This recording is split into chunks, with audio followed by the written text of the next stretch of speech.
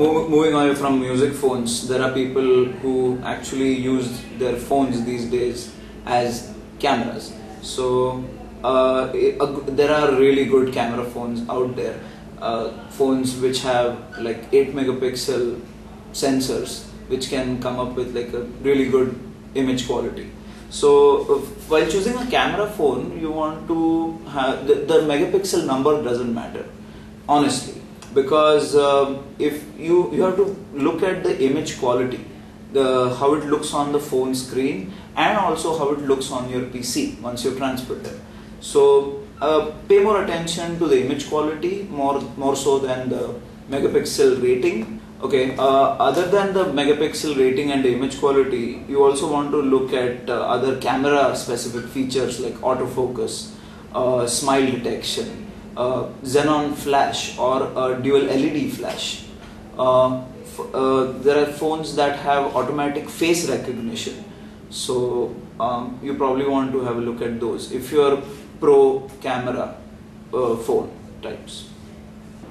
Also, many camera phones these days have features that allow you to edit the photographs on the go, probably tweak the white balance, contrast, and use a lot of effects like grayscale, sepia, and stuff like that.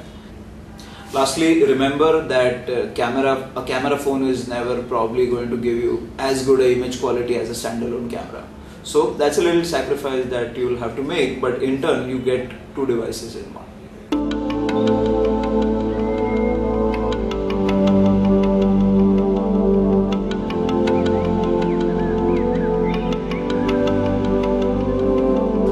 So now there are phones that can do good music, there are phones that can do good camera. Now we have phones that can do both really well. So if you want like an all-rounder good entertainment phone, you should look for the stuff that I said before. Other than that, keeping in mind that all these extra activities are going to really impact your battery life. So you want to see if all these all-rounder phones have decent battery rating and that they can last long. Another thing that phones can do these days is navigation.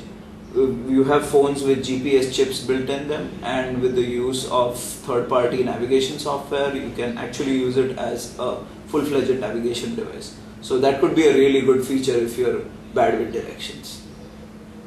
We're also seeing a big demand for all touchscreen phones these days in the market.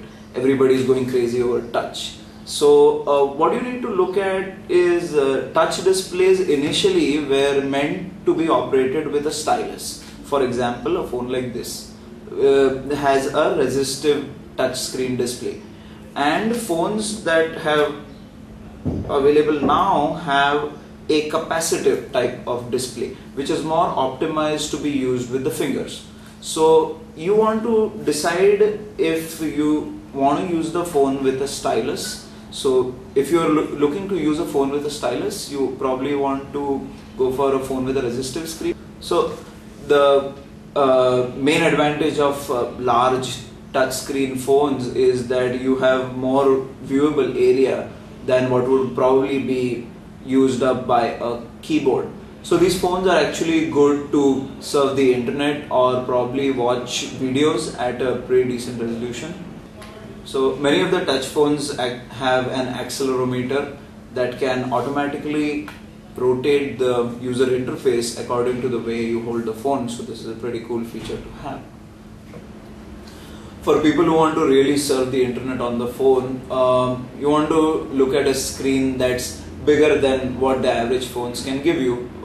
We can't give you an exact figure, but obviously bigger is obviously going to be better. Okay, the same applies for alphanumeric keypads.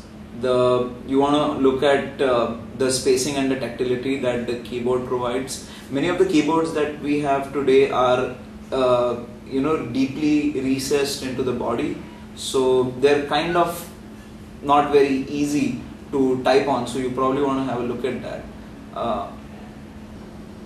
Fashion influences a lot of the youth's buying decision these days. So if a phone, you should probably look at a phone which suits your personality, which suits your style, which a phone basically could speak a lot about who you actually are. For some people, some people might prefer a more utilitarian, simple, business looking phone, or some people might actually prefer something that's as cool as this.